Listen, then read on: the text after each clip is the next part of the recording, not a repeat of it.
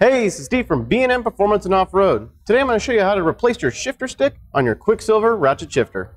Now these chrome replacement shifter sticks work on the universal 3 and 4-speed Quicksilver ratchet shifters, along with the console ones for the 68 through 72 Chevelle and El Camino, the 68 through 69 Camaro, the 73 through 81 Camaro, and the 70 through 81 Firebird. Now let's dive into this and I'll show you how to replace your worn out shifter along with a little bit of maintenance. Now the first thing you want to do is go ahead and remove your shift knob, remove your bezel, and then remove the side skirt. The next thing you want to do is go ahead and remove your shifter cable along with the 4 mounting bolts, and then remove your shifter from your vehicle. So on the passenger side of the shifter, we're going to go ahead and remove this little E-clip, go ahead and remove the spring, and then remove this little collar. So we're going to start off by removing the little E-clip.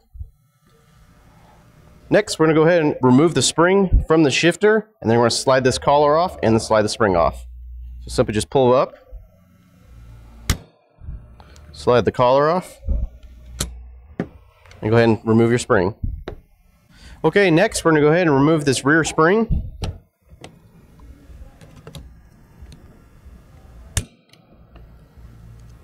Okay. Now the next thing to do, if yours is set up with the blocker pin, you want to go ahead and remove this with the E-clip right there.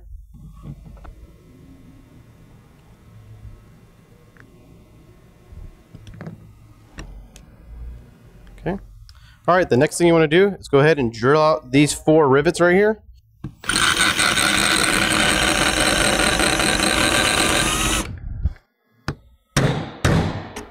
All right, now you have your rivets removed. Go ahead and remove the brackets. Okay, next you want to go ahead and remove this spring. You want to remove it at the pin that's attached to the chrome shifter stick. Just going to go ahead and just pick up on it and slide it off. Okay, next we're going to take these 3 plates. We're going to take them as a pack and just slide them out. All right, next we're going to go ahead and remove the old chrome stick. Now we're going to have to move the lever forward into this opening right here. I'll kick out the bottom and slide the stick out. Now that you get your Quicksilver ratchet shifter completely apart, now this is the time to go ahead and do some maintenance. If your shifter is really sticky and not moving very well, and your grease is all dried up, go ahead and clean it all off with some nice brake clean or some solvent, and go ahead and re-grease it up. Now we got our new chrome shifter stick. We're going to go ahead and reinstall it and put it through that hole. Okay. Now you want to take your chrome stick, you want to go ahead and maneuver it to where this hole is exposed, and you put your gate plates and this pin back in. Go ahead and reattach the pin through the hole. All right, now we got our new chrome shifter stick in with the plates. Now you want to make sure this little chrome nub is in between both of these 2 plates. Now we're going to reattach the spring. Okay. All right, next we're going to go ahead and re-rivet the brackets back onto the shifter. We're going to go ahead and use an air rivet gun.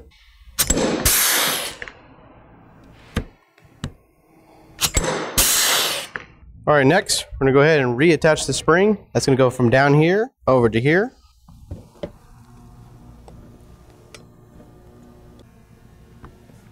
If yours has the lockout pin, go ahead and reinstall it. Now go ahead and reattach the E-clip. All right, next we're going to go ahead and reattach the spring, the collar, and the E-clip. You want to make sure you position the shifter to where both windows are free. So we're going to go right about in the middle right there. Go ahead and put the spring on. And then you're going to put the collar on. And then go ahead and take the spring and separate it.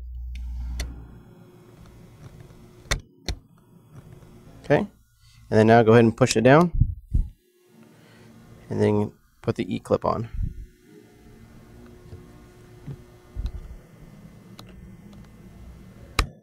Okay. Now that your ratchet shifter is back together, go ahead and test it out, make sure it functions correctly.